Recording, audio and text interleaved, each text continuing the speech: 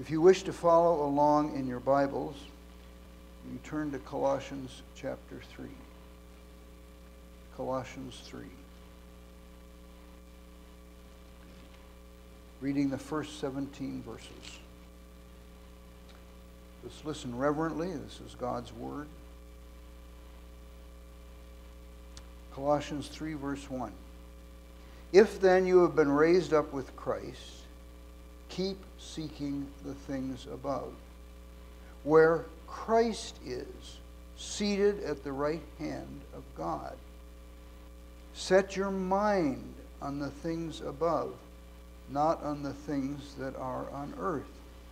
For you have died, and your life is hidden with Christ in God. When Christ, who is our life, is revealed, then you will also be revealed with him in glory. Therefore consider the members of your earthly body as dead to immorality, impurity, passion, evil desire, and greed, which amounts to idolatry. For it is on account of these things that the wrath of God will come. And in them you also once walked, when you were living in them. But now you also put them all aside: anger, wrath, malice, slander, abusive speech from your mouth. Do not lie to one another, since you laid aside the old self with its evil practices. And you have put on the new self, who is being renewed to a true knowledge, according to the image of the one who created him. A renewal in which there is no distinction between Greek and Jew, circumcision and uncircumcised, barbarian, Scythian, slave, and free man. But Christ is all and in all.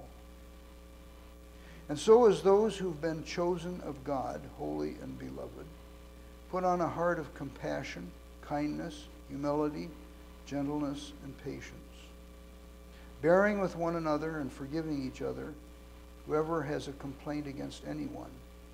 Just as the Lord forgave you, so also should you. And beyond all these things, put on love, which is the perfect bond of unity. And let the peace of Christ rule in your hearts, to which indeed you were called in one body, and be thankful. Let the word of Christ richly dwell within you, with all wisdom, teaching and admonishing one another with psalms and hymns and spiritual songs, singing with thankfulness in your heart to God. And whatever you do in word or deed, do all in the name of the Lord Jesus, giving thanks through him to God the Father. The text this evening is verses 1 and 2. If then you have been raised up with Christ, keep seeking the things above, where Christ is, seated at the right hand of God. Set your mind on the things above, not on the things that are on earth. Seeking the things above. Setting your mind on the things above. What does Paul mean? Well, the word phronos in the Greek means to exercise our mind, to be mentally disposed in a certain direction. It means to interest oneself with something of concern or obedience to it. It means to savor or enjoy something and to set our affection upon it. In sum, it means a conscious, sanctified, directed choice to think on that which is righteous and holy and good, particularly that which is above, or related directly to that which is above. Now, that's a rich term. And tonight I'm going to ask you, if you've not heard it before, to not panic when I say the word epistemology. You will survive. Epistemology is the science of knowledge. Or how do we know that what we know is knowable? And you have an epistemology. I remember some years back I said to a young lady in a discussion, I said, your epistemology is really showing. And she went, eek! That wasn't epidermis, it was epistemology. And every one of you in this room, and everyone who hears this in the electronic means, has an epistemology. And most people are wondrously self-unaware of what their epistemology is. If somebody were to come to you and say, can you describe your epistemology? Do you think you'd be ready to answer that question? Because you have one. Every one of us has a way that we process knowledge and information. One of the simplest ways is to just react defensively to something that we don't like or we have a bad feeling about, or be pleased if somehow it seems good, which is the lowest level of epistemological self-awareness, if it can be dignified with self-awareness. Ultimately, God has an intent that we have a keen sense of how we think. To put it another way, he desires in us a biblical epistemology. And in verse 2, that's well summarized in this phrase, set your mind. It's almost like the idea of setting down a golden bowl, well understood in terms of its value, setting it down on a table and being able to understand its essence and its nature and its use. Set your mind on the things above, not on the things that are on earth. Now, I'd like to give you two examples of Christ dealing with the issue of epistemology. Doesn't use that word, but that's clearly what's in view. And the first is a follow-on of a text that I used this morning from John 8. Verse 31, Jesus therefore was saying to those Jews, and note carefully that at the end of the verse, or the end of that phrase says, who had believed him. So he's talking to people who had some kind of conscious acceptance of the person of Jesus Christ.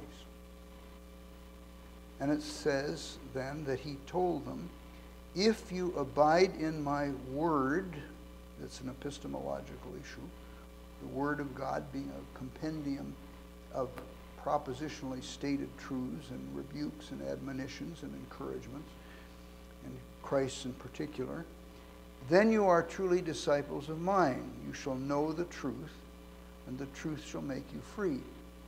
Those are huge issues of how we think and how we think about our thinking. Notice the response in verse 33 and following. They answered him, we are Abraham's offspring and have never yet been enslaved to anyone. Whoa. Realize what they said? We have never been enslaved to anyone. Had they been delivered from Egypt? Had they been delivered from the Midianites? Had they been delivered from the Philistines? Had they been delivered from the Babylonians? Had they been delivered from the Assyrians? And I haven't by any means listed all of the ones that had at one time or another been a ruling, oppressive nation over Israel of old. This is an example of spastic defensiveness. They assume that he's talking about political bondage. And they're so hypersensitive in that they say this monstrous inaccuracy. And so then ask the question, how is it that you say you shall become free? Christ graciously answers them, truly, truly, I say to you, everyone who commits sin is the slave of sin. He's talking about bondage to sin, not political bondage. And they did not grasp that. And so he said then, I say to you truly, Everyone who commits sin is the slave of sin, and the slave does not remain in the house forever.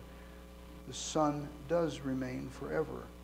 If therefore the Son shall make you free, you shall be free in truth. That's an example of thinking that was reactive, not principle-based, not truth-based, and primarily emotional and defensive. Now in Matthew, there's a remarkable contrast, and the words of our Lord Jesus Christ are well worthy of serious attention. Matthew 8. The account of the centurion who comes to Jesus Christ with a request. Verse 5, and when he had entered Capernaum, a centurion came to him, entreating him, and saying, Lord, my servant is lying paralyzed at home, suffering great pain. And he, that is Christ, said to him, I will come and heal him. But the centurion answered and said, Lord, I am not worthy for you to come under my roof, but just say the word, and my servant will be healed. For I too am a man under authority, with soldiers under me. And I say to this one, go, and he goes. To another, come, and he comes. To my slave, do this, and he does it. Now when Jesus heard this, he marveled. Now let's pause a minute. How many instances do you know recorded in Scripture where Jesus marveled with pleasure at what someone did or said? They're not a lot. And here is a Roman warrant officer or senior non-commissioned officer, a Gentile, in an organization not noted for its kindness, the Roman army. They were masters at crucifixion. There are accounts of, after conquering nations, that sometimes they would set up a row of crosses that went out of sight down the road, crucifying people.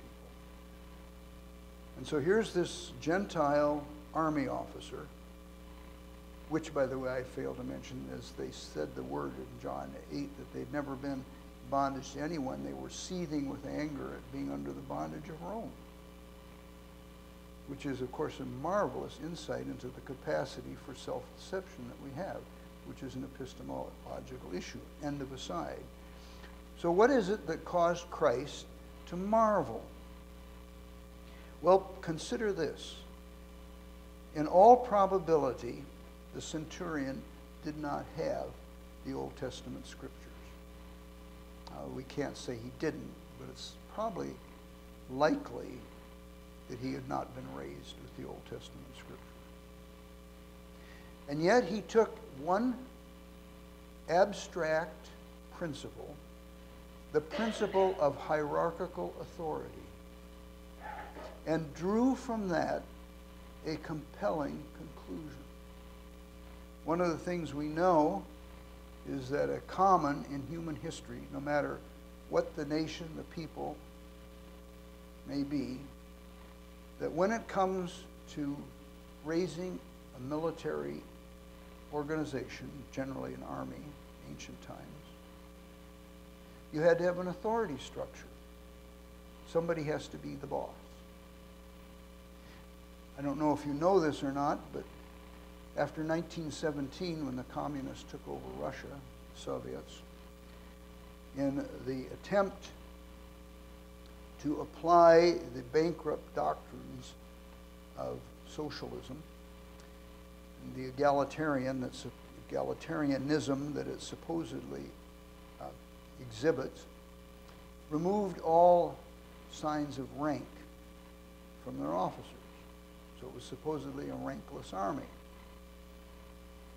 And they had another anomaly, that they would put in each unit a political officer who supposedly had the same rank as the commanding officer who didn't have rank.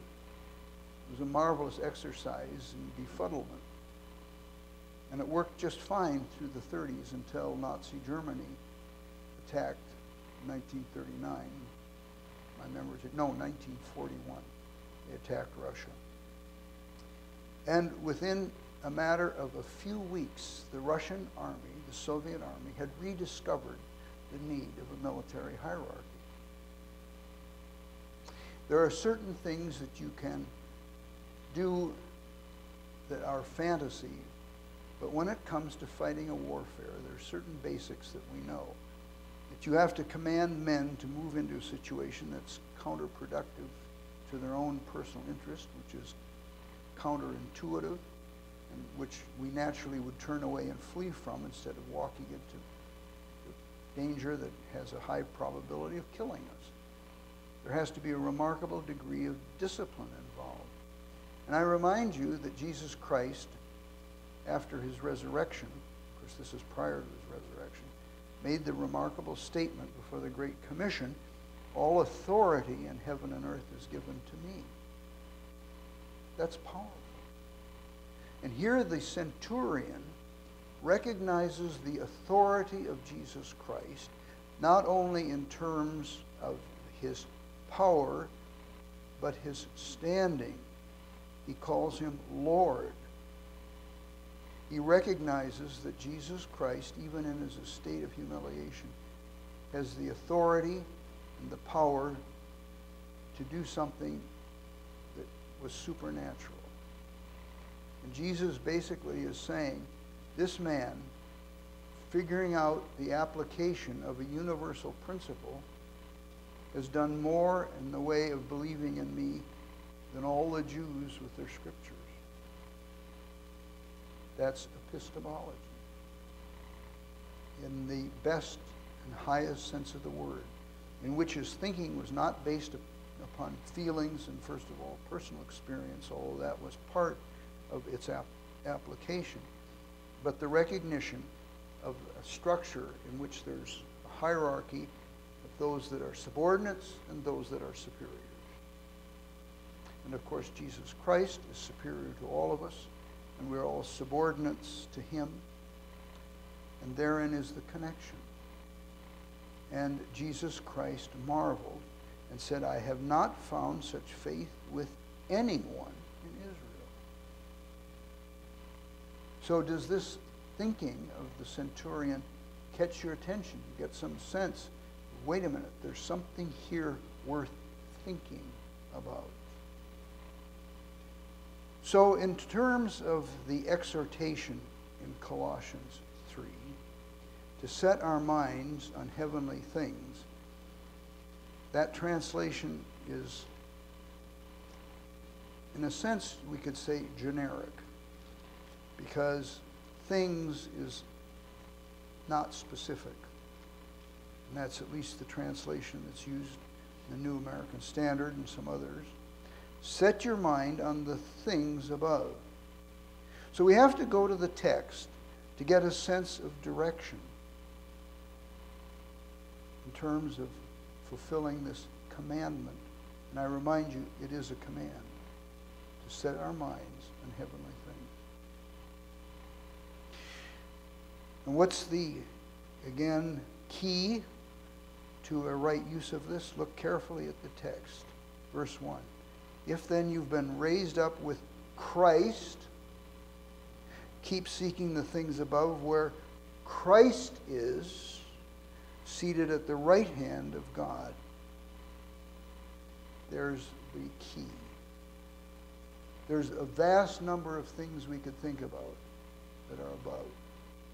It's not uncommon for people to turn aside to ancillary or tertiary issues. Big one is the study of angels. And there's a whole school of heretical thought and getting your personal angel to be your personal servant and other such heretical thinking. But the fact is that what we're to focus on is Jesus Christ at the right hand of God. He is the ultimate issue, the ultimate reality upon which we're to place our thought life. Now think for a moment about thinking. We have a brain. We know it's the centerpiece of thought. And you can take two people, a pair of identical twins, And one can be filled with ungodly worldliness, and an identical twin, fellow sister or brother, can be filled with godliness. That this mind that God has given us, we're made in His image, God is a thinking God, is the repository of thought. And thought influences everything we say and everything we do. It influences us subtly and overtly. Every decision that we make is a thought process brought to some kind of conclusion and application. Every decision. So, what are we then to do with this? Well, I'd like to take you to a general direction that's very helpful. Philippians chapter 4, verse 8. And this afternoon we were chatting about this, and Pam was telling me that in a schoolroom she was in, I'm assuming in Wales, that the teacher had put this text around the periphery of the ceiling, the top of the walls. Finally, brethren, whatever is true, whatever is honorable, whatever is right, whatever is pure, whatever is lovely, whatever is of good reputation, if there's any excellence and anything worthy of praise, let your mind dwell on these things. We live in an age where distraction has become a major problem. It's been long recognized in colleges that Americans who have grown up watching TV can have a struggle paying attention in an hour-long lecture in a schoolroom, classroom. The average time, I understand, I've not bothered to check it out myself, but the average time between commercials, the maximum time is 7 minutes, or 7.5 minutes. And this morning I was intrigued in the very blessed time of prayer before the service that a number of you asked for freedom from distraction. Isn't that interesting?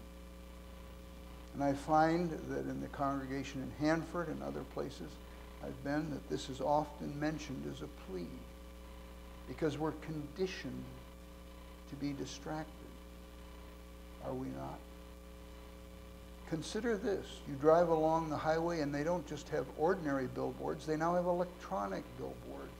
So that if you're watching it and you have sufficient distance, you can get 2 or 3 usually obnoxious or insipid messages. But distraction is the name of the game, to distract you in one way or another. Now we know that there are more deaths from people using cell phones and iPods and whatever other electronic devices they walk across roads or drive than there are from drunk drivers. That point was, I understand, crossed last year. That screams distraction. And so really this is a call to focus our thinking.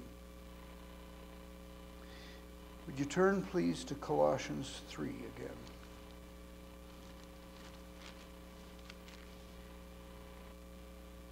Set your mind.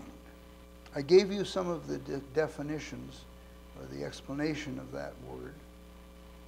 And now the question is this a one-place exhortation or is it supported by other scriptures? Would you turn to 2 Thessalonians chapter 3, verse 5?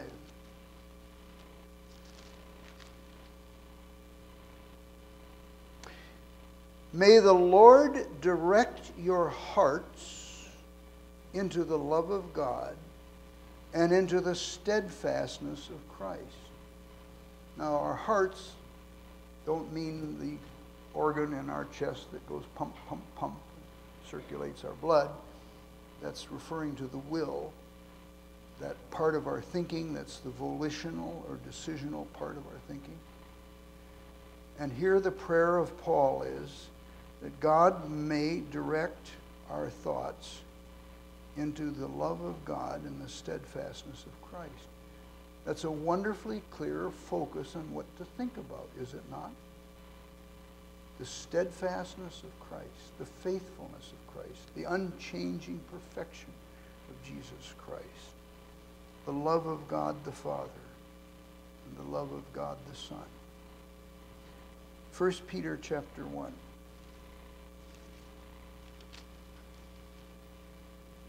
1 Peter chapter 1, verse 13. Therefore, gird your minds for action. Wait a minute. The phrase to gird yourself usually applies to strapping on a sword for combat. That's the normal use of that phrase. And here Paul is saying Peter is saying under the inspiration of the Spirit, gird your minds for action. So not just a theoretical, philosophical exercise of meandering through some kind of abstract musings, but a very distinct focus of so disciplining our minds that the action that flows out of that thinking is godly. Keep sober in spirit. Fix your hope. In other words, lock your hope, or glue your hope, if you will, completely to the grace to be brought to you at the revelation of Jesus Christ. I hope something's beginning to emerge here. It's all about Christ, we could say. Now, this doesn't mean that we don't praise God, worship the Father, but remember, we have no access to or relationship with the Father apart from Jesus Christ. And Jesus Christ is the centerpiece of the gospel. And we're to fix our minds on him who is at the right hand of the throne of grace. Chapter 2 of 1 Peter, verse 4. And coming to him as to a living stone rejected by men, but choice and precious in the sight of God, you also as living stones are being built up as a spiritual house for a holy priesthood to offer spiritual sacrifices acceptable to God through Jesus Christ. What's the spiritual sacrifice that Paul speaks of in Romans 12? Worship. Think about worship epistemologically. We do something that the world considers insane, do we not? We come into a building, we sit in rows, and we listen to somebody dissect or exposit or explain, what word you want to use, a book from a book that's 2,000 years old. Insanity to the world. And yet we know that that business, that calling, that process and activity of listening to the Word of God is designed by God as a means of grace. Verse 14 of Romans 10. How shall they call upon him in whom they have not believed? And how shall they believe in him whom they have not heard? And how shall they hear without a preacher? And how shall they preach unless they've been sent? Just as it is written, how beautiful are the feet of those who bring glad tidings of good things. However, they did not all believe the glad tidings, for Isaiah says, Lord, who has believed our report? So, faith comes from hearing, and hearing by the word of Christ. That's an epistemological issue. Consider for a moment again, does Scripture reward faith based visually or auditorially? What did Christ say to Thomas? Do you believe because you've seen? Blessed are those who have not seen and have believed. So when you hear the Word of God, you're processing language. And you process it well or poorly. Every one of us does. With every sentence we hear, every word that's spoken to us. We're in the process of processing that. And then finally, Titus chapter 3, if you will.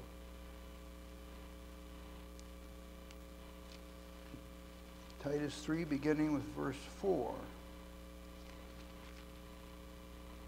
But when the kindness of God our Savior and his love for mankind appeared, he saved us, not on the basis of deeds which we have done in righteousness, but according to his mercy, by the washing of regeneration and renewing by the Holy Spirit, whom he poured out upon us richly through Jesus Christ our Savior, that being justified by his grace, we might be made heirs according to the hope of eternal life.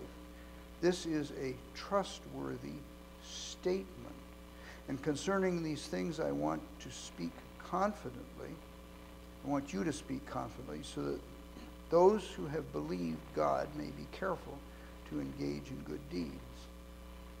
Now, that's a remarkable summary of the gospel in a very succinct way. But think of all these issues: washing of regeneration, renewing by the Holy Spirit, poured out upon us richly through Jesus Christ, being justified by grace, that we might be made heirs according to the hope of eternal life. Those are abstract ideas. Those are concepts that we have to wrap our mind around, and they have an effect upon us.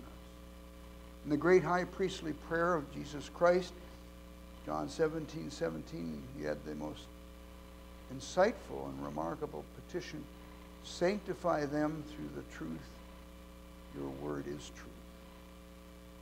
The power to change us in spite of us comes through the word of God in its truth-bearing nature. And if you think about it, even the issue of what is truth is not something we automatically answer. Remember Pilate's response to Christ? He said, "What is truth?" And if you try to define it, besides saying the word of God, it gets a little tricky. There's small t truth, reporting something honestly. But big T or capital T truth really is the Word of God. And the Word of God is a collection of accounts of events and principles and concepts that come from the mind of God himself. So that when you and I are thinking about the Word of God, we're actually imitating the thoughts of God. Now, if you and I would be faithful in being good thinkers, we have to face the fact of what is our natural estate, mentally, cognitively, thoughtfully. Isaiah 55, verse 8. I trust many of you know this. For my thoughts are not your thoughts, neither are your ways my ways, declares the Lord. For as the heavens are higher than the earth, so are my ways higher than your ways, and my thoughts than your thoughts. There's an infinite gap between the way God thinks and the way we think. And yet Jesus Christ is the one who bridges that gap. Not just redemptively, but conceptually. Not just redemptively, but in a ministering fashion, whereby we're moved bit by bit from thinking like men, thinking like the world, to imitating the thoughts of God. Is that real? I submit it is. What does Paul say to the Thessalonians about that process? 1 Thessalonians chapter 1.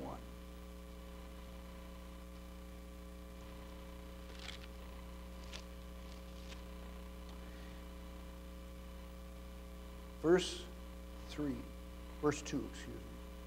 We give thanks to God always for all of you, making mention of you in our prayers, constantly bearing in mind, there's an issue of thinking, your work of faith and labor, of love and steadfastness of hope in our Lord Jesus Christ, in the presence of our God and Father, knowing, brethren, beloved by God, his choice of you. For our gospel did not come to you in word only, but also in power and in the Holy Spirit and with full conviction. Just as you know, there's again a mental activity, knowing something, being able to grasp it, understand its significance. Just as you know what kind of men we proved to be among you for your sake, you also became imitators of us and of the Lord, having received the word in much tribulation with the joy of the Spirit. Beautiful. Beautiful. you became imitators of us and of the Lord, having received the word in much tribulation. Today, we live in a society where people believe they own themselves. Christ tells us that if we're believers, we're bought with a price. And if you and I really believe that we are Christ's property twice over, once by creation and once by redemption, beloved, your mind belongs to Jesus Christ. What you do with it is powerful. Every single day, for good or for ill, what you do with your mind as a professing Christian. How do you use it? I believe one of the earliest epistemological texts that is very practical in application, one of the great ones, is Proverbs chapter 3. And this is again one I suspect many of you know. But let's see if by God's grace we could briefly take that apart. Trust in the Lord with all your heart. Is that a thought issue? Is that an issue of thinking? It is, isn't it? Do not lean on your own understanding. Now that's heavy. Do not lean on your own understanding. That's the first of two negative commandments. In all your ways acknowledge him, and he will make your paths straight. Do not be wise in your own eyes. Fear the Lord and turn away from evil. It will be healing to your body and refreshment to your bones. Do I really believe that I am commanded not only not to lean on my own understanding, but not to be wise in my own eyes? If I put feet to that commandment, to not be wise in my own eyes, it means I must admit what I am, since I'm not wise. And the answer is foolish. In and of myself, I'm properly to understand that my mind is the playground of evil apart from the grace of Jesus Christ. And I'm not talking just about lusts and so on. I'm talking about all manner of evil, and of course one of the greatest being idolatry of self. So that means if I'm going to be blessed in my decision making, it has to start with a conscious awareness that I am not capable in my own strength to think properly. I have to start with the recognition that I represent a puddle of peril. I represent a stumbling block to myself if I am thinking apart from the grace and truth of Jesus Christ. And then do not lean on your own understanding. Let me ask you a question. You have any decisions you've ever regretted? Any decisions you wish you could do over? I suspect if you're more than 5 or 6 years old, you can begin to think of decisions you wish you had not made. And every one of those decisions, I suspect, came from leaning on your own understanding and not leaning on the understanding of God. Yes? So here, the Scripture, in telling us to set our minds on things that are above, the Scriptures are giving us a recipe for blessing, profound blessing. Now, we mentioned this morning in a different context, 1 John 4. I want to read that again because it's so powerful. 1 John 4:18. There is no fear in love, because perfect love casts out fear, because fear involves punishment, and the one who fears is not made perfect in love. Now let me ask you a question. Have you reached a place in your walk with Christ that you are delivered from the temptation to be fearful? Can you say you've reached the place that you're fearless? I suspect probably not. Overcoming fear, which is unbelief, is as common to man as breathing and sleeping and all those things we take for granted. Fear is basically a state of mind, is it not? Fear is a decision, often arrived at in a millisecond, but still a decision, to doubt the faithfulness of God in terms of a real or imagined peril. And here, the possession of fear is linked to a failure to see and believe mental issues, the love of God in Jesus Christ. He that fears is not made perfect in love. That's, of course, the love of Christ, not our own love for him or for one another. So what then should you and I think about this? Does it matter? Is it important? Should we get serious about our thought life as an arena in which we submit to the Lord and call upon him to be the Lord of our thoughts? And I would say, if this has meant anything to you, absolutely. Now I want to take you to a few other texts that bear on this, setting our minds on that which is above. Would you turn to 2 Thessalonians chapter 2? 2 Thessalonians 2 is, I believe, one of the most sobering parts of the New Testament. In 2 Thessalonians 2, there's a remarkable, long Pauline paragraph talking about the man of sin. So I'm going to pick up in the middle of Paul's discourse, verse 6. And you know what restrains him now, so that in his time he may be revealed. And there's a whole bunch of issues here that we could get sidetracked on. But verse 7, the mystery of lawlessness is already at work. The mystery of lawlessness is already at work. This is not surprising if you look at the way the United States has declined spiritually in the last 40 or 50 years.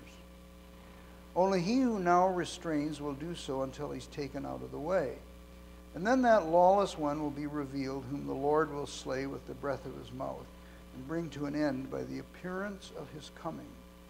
That is the one whose coming is in accord with the activity of Satan, with all power and signs and false wonders, and with all the deception of wickedness for those who perish. Beloved, is being deceived a thinking issue? Paul says in 1 Corinthians 15:33, don't be deceived. Evil communications corrupt good morals. Have there been many young people who have brought upon themselves tragedy by choosing to associate with companions who were evil? Do we know that as a temptation of every generation? I think you know the answer. So continuing, with all the deception of wickedness for those who perish, because, look at the second half of this word, of this verse, cause and effect, they did not receive the love of the truth so as to be saved. Tonight, if you love the truth of God, you are the recipients of a sovereign grace, that you love his truth to the place that God has used it instrumentally to change you from an enemy, an adversary, a reprobate, to a beloved son or daughter of the Most High God. Now that isn't all. Look at verse 11. For this reason, God will send upon them a deluding influence, so that they might believe what is false. A deluding influence. Do you believe it's a privilege to be protected from the judicial spirit of deception that God sends on those who hate his word. I think this is exceedingly and soberingly serious. Verse 12, in order that they all may be judged who did not believe the truth but took pleasure in wickedness. So what you have, if I could put it this way, in the way of thought life rattling around in your head, we all have thoughts circulating continually through our minds. Even when we're asleep, we know our mind is not fully shut off. It doesn't turn out like a night light does, and the switch is flicked. This should be an area that we're jealous to protect. And I want to take you now to the final place of encouragement in this matter. Hebrews 12. Verses 1 through 3. Therefore, since we have so great a cloud of witnesses, referring to that list of witnesses in chapter 11, so great a cloud of witnesses surrounding us, let us also lay aside every encumbrance and the sin which so easily entangles us. And let us run with endurance the race that is set before us. Now I propose to you this morning that we have an easy yoke. There are obligations that are laid down by Jesus Christ for us to seriously embrace and apply. And certainly this is one, to lay aside every encumbrance and the sin which so easily entangles us. Well, we know that laying aside the sin that so easily entangles us is not so easily done. In fact, it's tough. I believe of the world, the flesh, and the devil, the flesh is the worst. Our own sinful heart. And so, what's the answer to not only laying it aside, but running with endurance or perseverance the race set before us? 2, here comes the answer, and it's glorious. Fixing our eyes on Jesus. I love it, friends. I love it. Fixing our eyes on Jesus.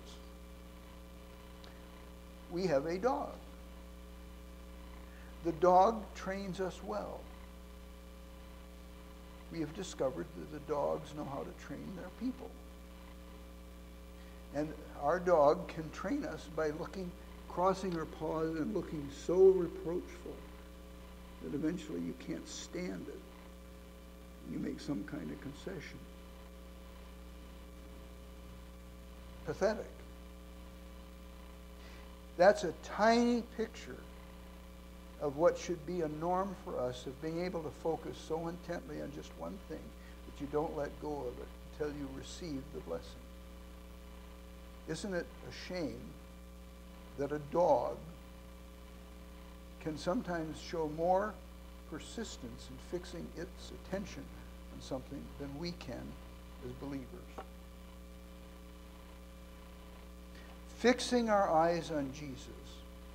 And then, of course, the focus of that fixing, the author and perfecter of faith, who for the joy set before him endured the cross, despising the shame, sat down at the right hand of the throne of God. And remember, we started with looking to him who's seated at the right hand of the throne of grace.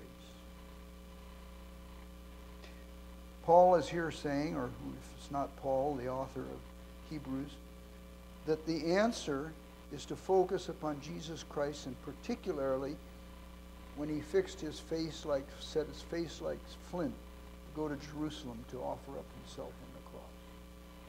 That was the ultimate fixing his attention on something absolutely and infinitely important. And then, to help us get it better, please God, the author continues in verse 3, for consider him. We could translate that. Focus upon him. Ponder him, who has endured such hostility by sinners against himself, so that you may not grow weary and lose heart. Is growing weary and losing heart an issue of your thought life? Is it? It is, isn't it? So, beloved, I hope that's an encouragement. We've just scratched the surface. There's many other texts that I would like to set before you on this subject.